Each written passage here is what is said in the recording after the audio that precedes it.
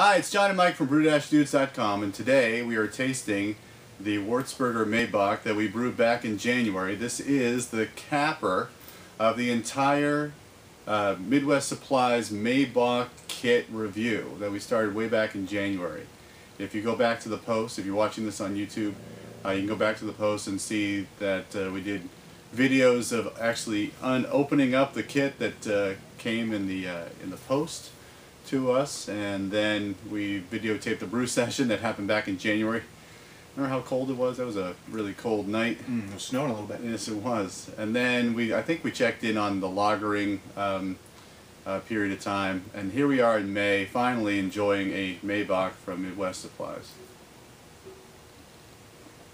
What are your impressions, Michael?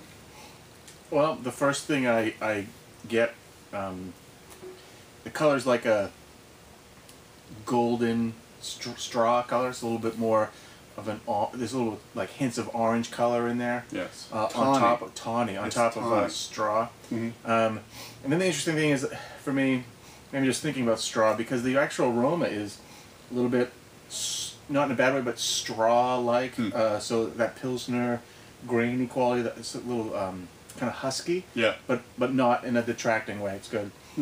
There's a slight fruitiness to it, which I attribute probably to hops. Yeah. I don't remember if there's any late hop addition here with this. But no, I think it was like 15 minutes or, yeah.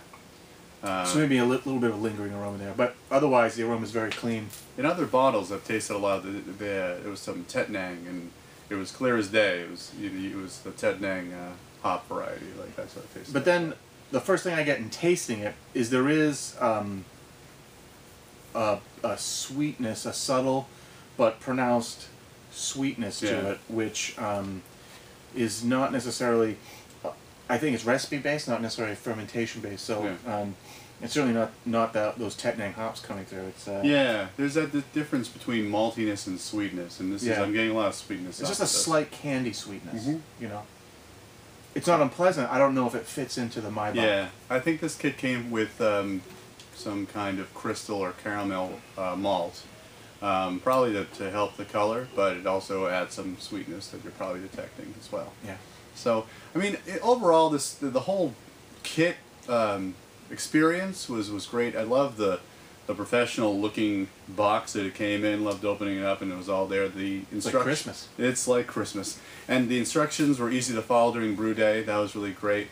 And if you're set up to lager and brew lagers, I think this is an easy kit to do, and it's a good introduction to the lager style. The only things that I would put forth to improve this kit, one, I'd do away with that crystal malt. I don't think that, just personally, I don't think that has a fit in a German style. And the other thing is, I think the yeast strain that was supplied in the kit was White Labs WLP 830, which is their German lager strain. I would rather do the box strain because I have brewed with that before, and I think it brings out that maltiness of absolutely of the grain. So because you've brewed Maibock once before in the past, right? Yep. And built the recipe out myself. Yeah. A little more crisper and but still malty than this. Yep. So that's really it for the whole Midwest, the Würzburger Maibock review. Makes a great beer. I really want to thank Midwest Supplies for sending us the kit to check out, and you know, keep brewing on. We'll enjoy this beer. Brew on.